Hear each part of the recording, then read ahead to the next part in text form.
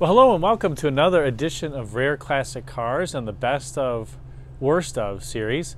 Remains cold as always in the Midwest until the springtime hits here, which hopefully is in a few weeks. Today's actually not that bad today. It's approaching 40 degrees Fahrenheit. But today I thought I'd talk about some best of, worst of components. We'll try a new little theme here.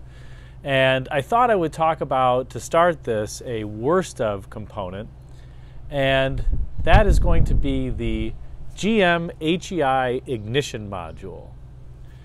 So a lot of people who have watched the channel have heard me talk about the cars that I have, and I always leave, if the car has a points-based ignition system, I leave the points in there. And I honestly have never had a problem with contact points in ignition systems. They tend to be reliable. Yes, you have to replace them. Yes, you have to make sure that they're in tune and functioning appropriately. But I've never had one of those systems leave me stranded on the side of the road. And over the course of my lifetime, I've owned a number of vehicles with electronic ignition. And I think I've been stranded on the side of the road at least 4 or 5 times by electronic ignition, but never by points. And that's why I never convert my systems. I will always keep the points-based cars points-based, and I can check the components and make sure they're all functioning. The electronics in the ignition control systems, you can't. And unfortunately, the replacement part quality isn't always that great either. So I've been stranded by, in particular, this GM HEI Ignition Module on my 91 Cadillac DeVille, an 86 Olds Cutlass Sierra, an 88 Fiero that I had, an 82 Trans Am, 76 Eldorado, and I'm probably forgetting a number of others. But this ignition module was used on the GM HEI systems all the way from the mid-70s until the mid-90s on the 4.9 liter Cadillac V8, which can be the subject of a whole nother video. The 4.9 was the last iteration of the wonderful HT 4100, became the 4.5, then became the 4.9 liter V8. So these modules are used on a lot, millions and millions of General Motors cars. And they sit underneath the distributor cap. So you'll see those GM HEI ignition distributors that have the coil on the top.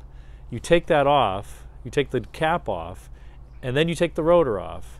And then underneath that, you can see usually this little half-moon shaped ignition module that sits in the body of the distributor.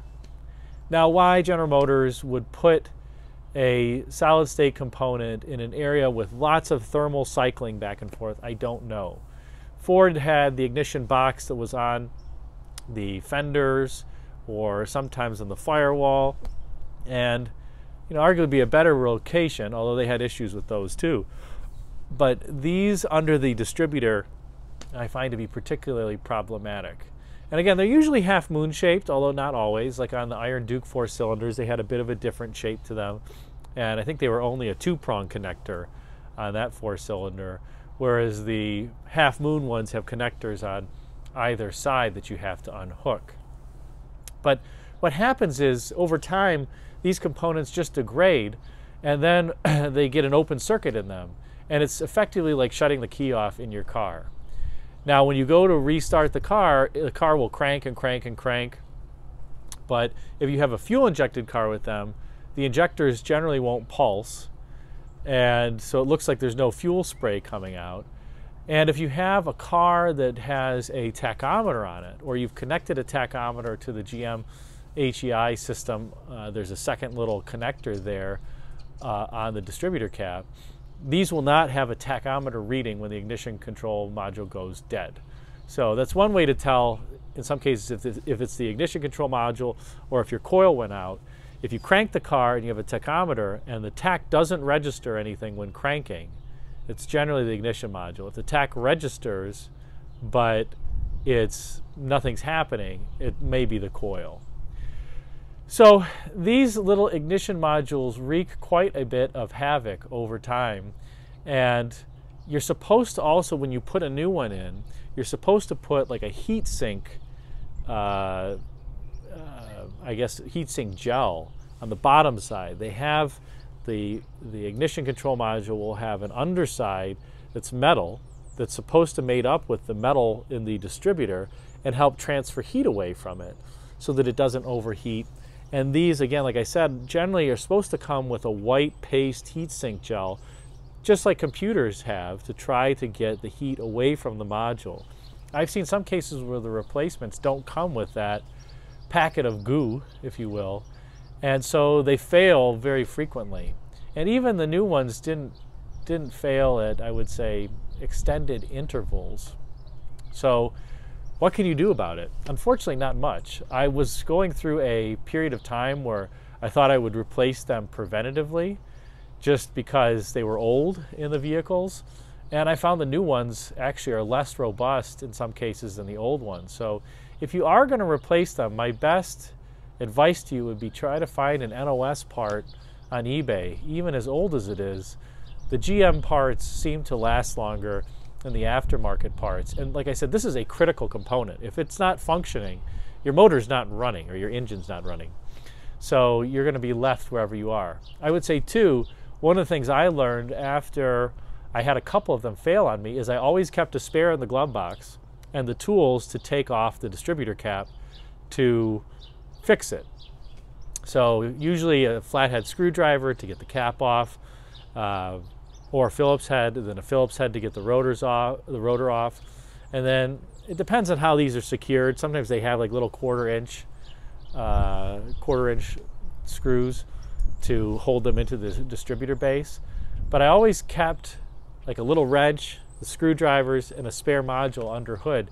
And I actually used those parts twice in my life when the car died on me, and I would go pop the hood and go take the module out and put a new one in. So it's kind of unfortunate because the HEI systems otherwise are quite good. And like I said, they were used on everything from the mid-70s all the way up through the mid-90s.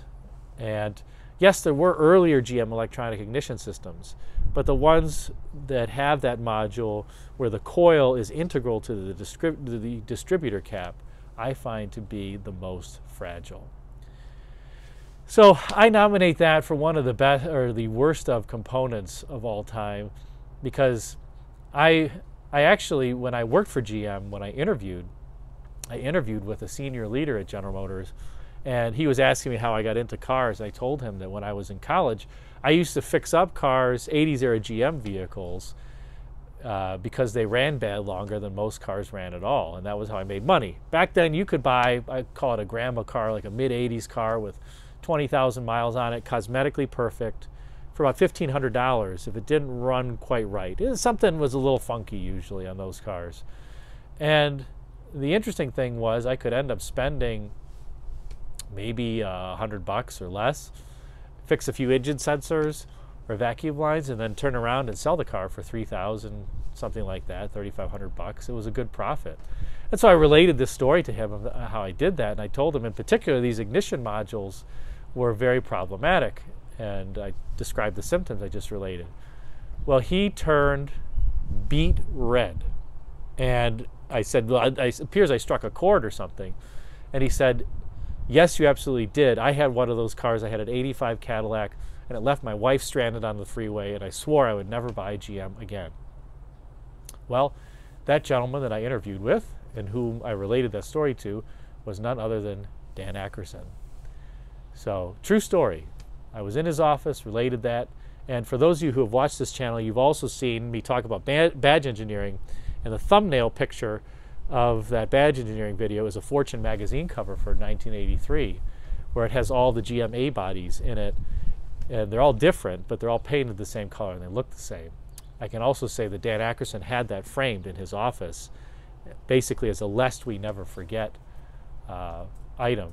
So that was an interesting conversation, to say the least. But again, thought I would try this best of worst of on specific components. Can talk about a lot of different ones, unfortunately, either good or bad, that the auto industry used over time. So hope you enjoy. And if you're new to the channel, welcome. Check out the best of worst of playlist, and then also check out the car reviews that I'm hoping to restart here as soon as the weather breaks in the Midwest, because I am not taking out any cars when there's a lick of salt on the roads. Until then, and until the next video, thanks again and take care. Thanks again for watching this video. Please like and subscribe. Hope you enjoyed this best of worst of on Automotive Components series. To subscribe, please click the circular icon of the 67 Riviera at the top left. If you want to check out some of the videos and playlists, check out the screenshots and thumbnails at the bottom left and right. Thanks again for watching.